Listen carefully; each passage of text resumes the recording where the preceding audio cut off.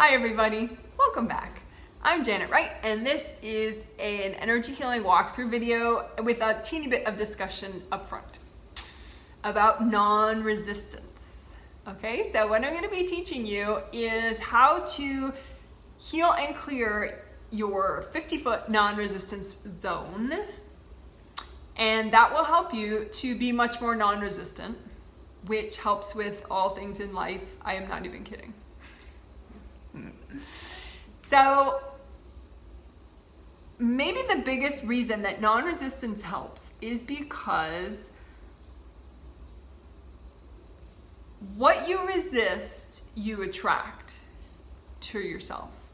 So say if you resist rude people, that means if you resist rude people, you are literally drawing more rude people into your daily life. If you resist oppression, you resist that people in power mistreat people who are not in power, you will literally draw those experiences to yourself more and more and more. So you will actually be way more oppressed than you would otherwise be. It's like you get a target on your back. So and you're doing that because of your resistance. So that's why it's like the world is not really fair. Fairness has nothing to do with the way energy works. It's all about like resistance, non-resistance, experiences are for learning. It's not like a reward system where if you're a good person, great things happen to you. That's not actually the way things work. So, but the good news is, if you learn how things really work versus how you wish they would work, then it's a lot easier to have a fantastic life. Yes, you do have to put in the work though.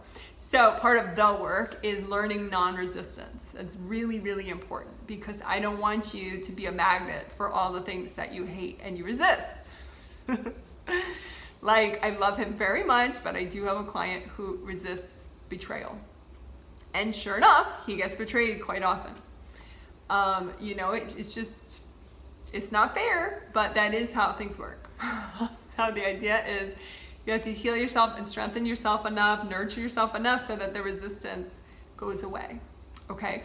But I always want to help people as fast as possible, right? And so I think this 50-foot non-resistance zone technique is going to really help people to get much more non-resistant faster, okay? So you can stop attracting to yourself all these situations you don't like, okay? So what is a 50-foot non-resistant zone? Well, first, your aura is all around you, right? And, my aura is as wide as, the heel of my hand here. So if I stretched it out right there, that would be the edge of my aura. So if you have a nice big aura, hopefully you do, because you repair your aura with my repair aura videos, then you have a nice big aura too, right? So that's how big your aura is, okay, roughly. So on AccuDoll, let's say her aura is this big probably, right? And so all the way around, even underneath the feet, right? So her aura goes this wide all the way around everywhere. So for AccuDoll, then her 50-foot non-resistance zone starts at the edge of her aura and it goes 50 feet out. And if you know gold energy aura buffer zones, which is a different video, different technique, very good technique, but for a different purpose, that's more for just protecting your aura from punishment.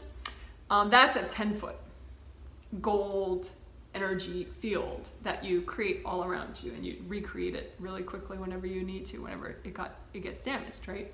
So that's a 10-foot zone all the way around the edge of your aura, your gold energy aura buffer zone. But non-resistance is so powerful that 10 foot won't do it. 10 foot is not enough. Resistance, non-resistance, you need to make sure you're non-resistant 50 feet out beyond that. So what does that mean? It's different from the gold buffer zone. The gold buffer zone is like a field of gold light that you created. It's not your life force. It's just universal gold energy, but it's a nice, thick, flowy field like an ocean of gold light that's surrounding your aura, and it's a buffer for you. So in case someone tries to punish you, it delays them. They have to get through the buffer first, which is not that easy because it's all this flowing gold energy, right? So maybe it's easier to describe if I explain like a really resistant person and what their non-resistant zone looks like, okay? So a super resistant person, we'll call him,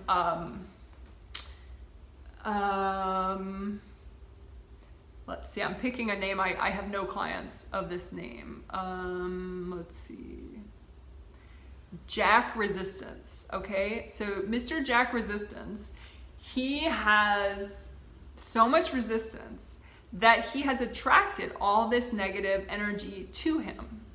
And so what does his non-resistant zone look like?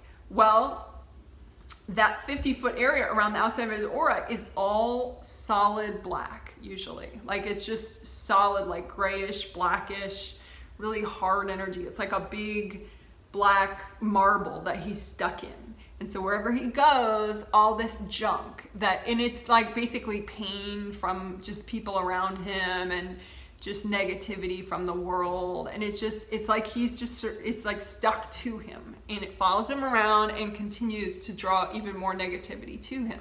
That's what Mr. Jack Resistance's non-resistant zone looks like. It's really a resistance zone for him. And so he just, he's like a magnet for it. And so he just, all this awful resistance, and that's just attracting, the disrespect and the oppression and the betrayals and whatever. And so it's just all this heavy, dark energy that he's just stuck in, right? So we don't want that, right? We want to be like Mr. Jack non-resistance or Ms. Jackie non-resistance, right? So all we got to do is wash out that 50-foot zone with lots of gold light. And we don't need it to be like a big gold ocean. That's overkill, because it's gonna spread your point of attention out too much. We want you to focus within, really. So, but we just want you to clear that marble of gook, like clear the 50-foot zone out so that there's pretty much like nothing there. I mean, you have your buffer zone for 10 feet, but then it's just like flowy air and like a little bit of gold sparkle left. And that's your 50-foot non-resistant zone. And you'll know, like, go ahead and start washing it off. Like, just imagine a little copy of you and your little aura, and then the boundaries of your little aura, and just imagine 50 feet from that, and just notice, like, man, look at all that stuff I've been attracting to me. And we're just looking at the negative stuff. What is your resistance attracting to you? And just notice it, like, heavy energy. A lot of times it is like in that mohawk zone.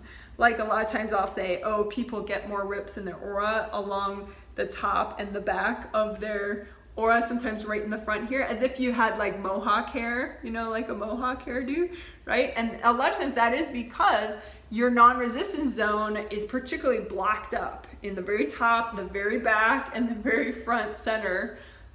It's super blocked there, so it's easy for people to just hang out there and throw stuff at you and damage your aura right in those areas.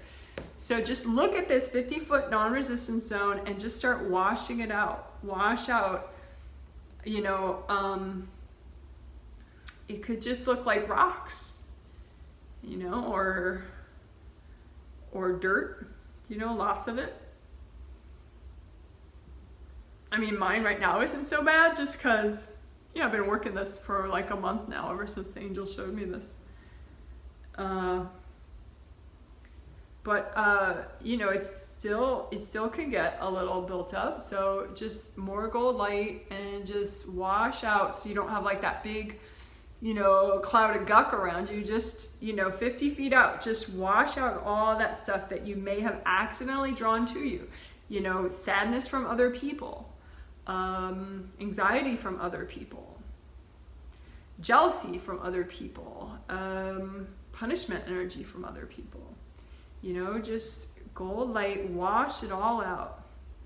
Because this is the stuff, it's not in your aura, but it's still going to affect you, if it's sort of all around you, so just imagine that area, 50 feet all around the outside of your aura, and just wash out, just clear away anything there, so that you want your gold buffer zones, right, that are 10 feet all around you. Those are like nice oceans of gold light. But then this, you know, the 40 feet beyond that is just, it's just like little bits of gold sparkle. And then it's just nice and empty and flowing so that you can attract positive things into your life, you know, but you just don't carry around this awful bunch of all that you're resisting. Just clear it out. That's why it's your non-resistance zone, right? If it's nice and clear with like a little bit of gold sparkle, it really helps you to be in non-resistance. Because it's like this energy of your resistance all around you and all that has attracted to it, it's like self-perpetuating. So when you clear it all out, you finally get this sense of, it's my dog snoring. You finally get this sense of like, you know, some peace. And I want you to feel that peace. So you pretty much did it. That's your 50-foot non-resistance zone right there. And what we're gonna do is we're gonna do a little bit of finishing up in a cool way. We're gonna help your chakras a little bit more, because now that you have your 50-foot non-resistance zone, it's gonna be even easier to do a little bit more repair work on your chakras. But I promise it's easy.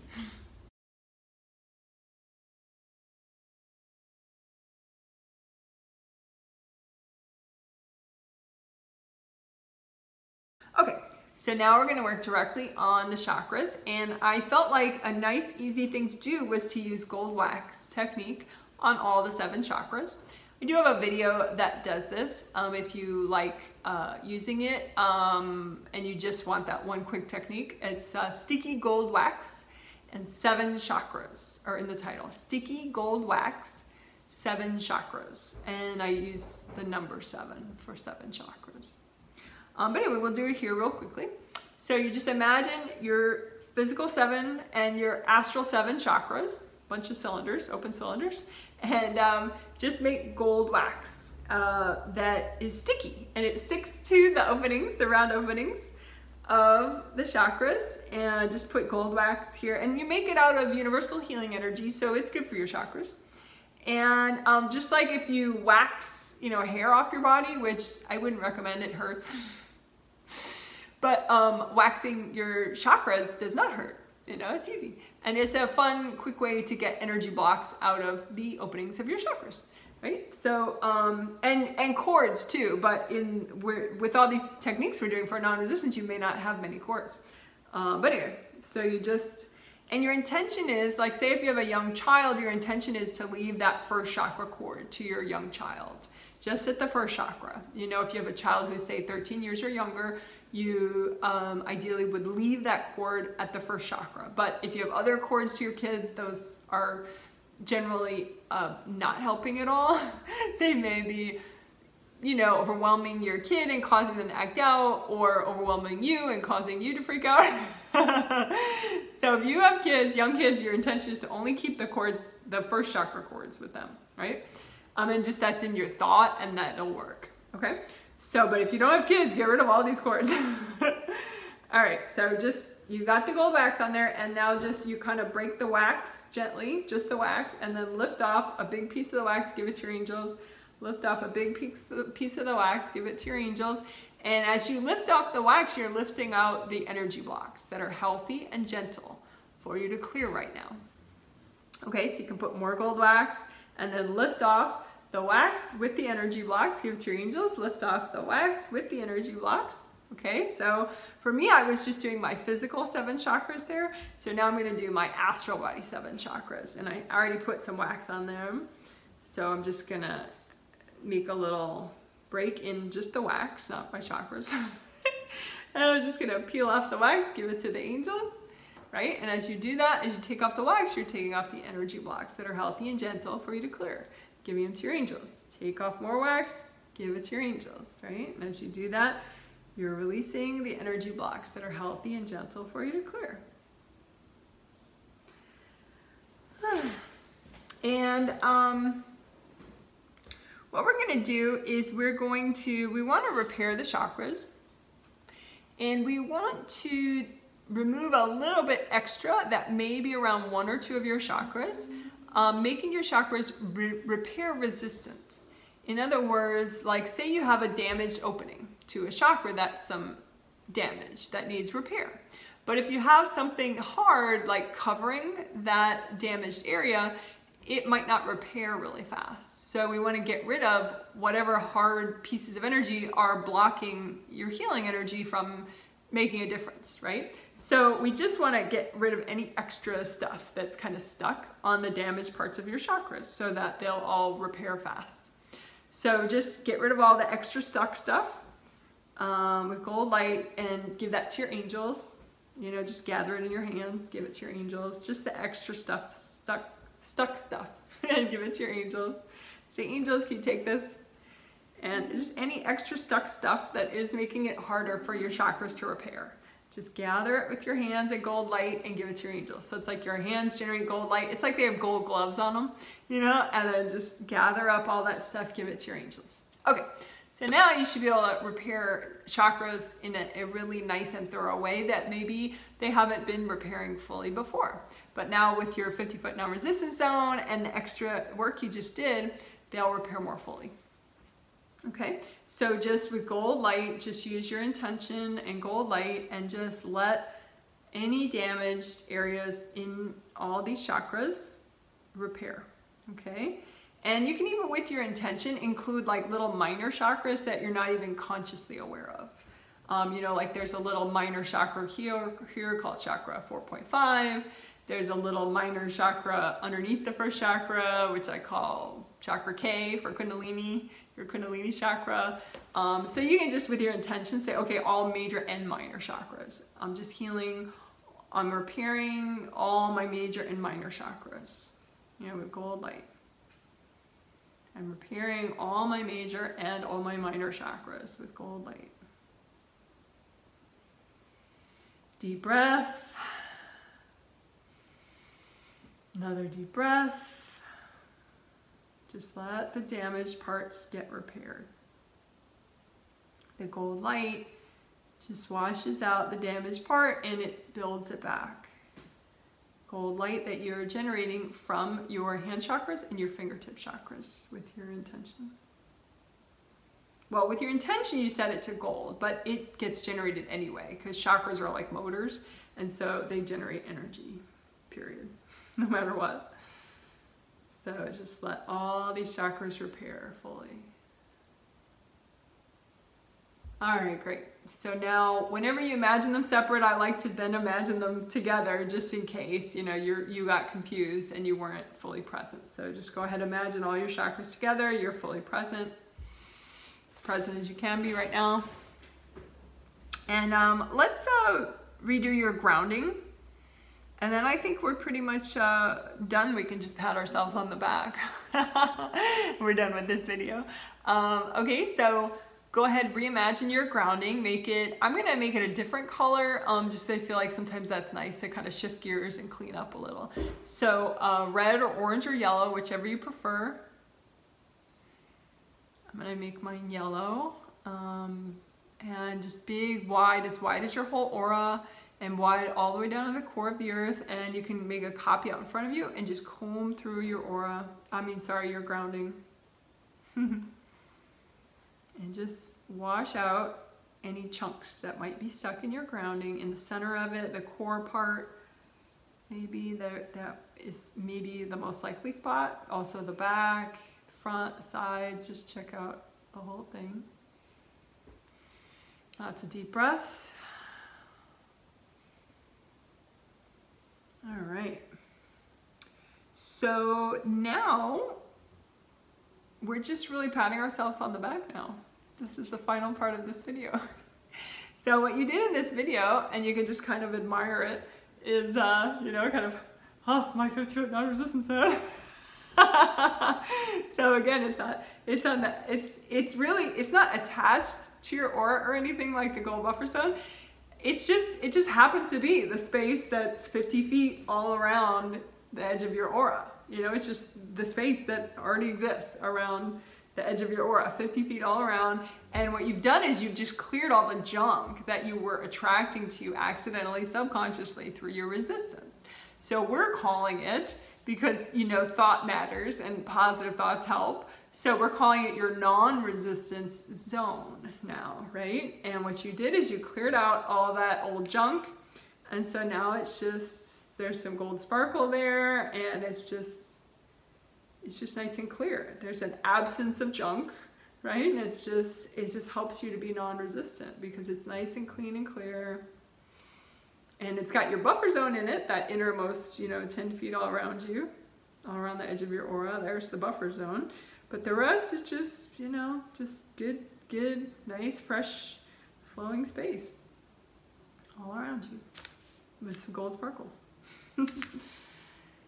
All right, good job. And do you have to recheck this? Yeah, I would recheck it. But, you can see for yourself and, post your experiences if you want down below. Do you check it every day? Do you check it every other day? Good time to check it. Some people, they get more in resistance, Sunday because Monday's coming. And then on Monday, they're like, oh, it's Monday, I work.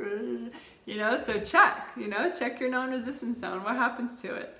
Check, let's say if you're a kid, check before you have a test, check your non-resistance zone, right?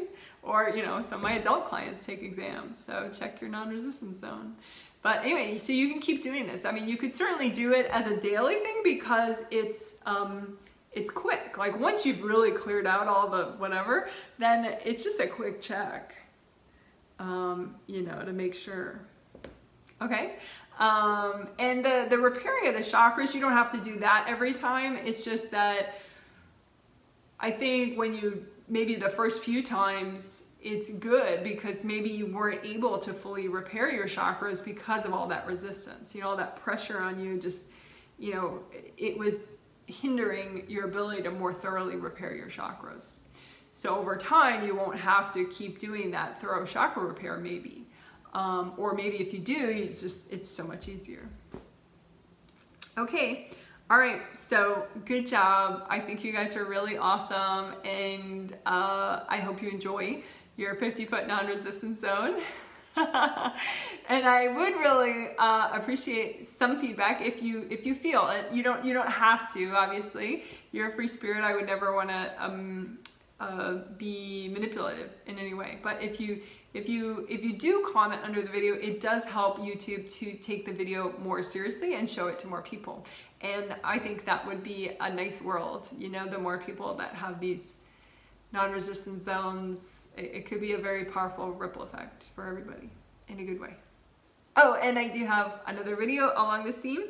It'll be stacking and clearing for non-resistance. That's the next one and final new one of this set. Stacking and clearing for non-resistance. And it's very cool. Because a lot of people, they have subconsciously, they have just a couple pieces of energy, like 5 to 10 pieces of energy that are like the core of why they resist things. And so it's real easy to get rid of those and helpful. Okay, so that's the next video if you wish. Stacking and clearing for non-resistance is in the title. Okay,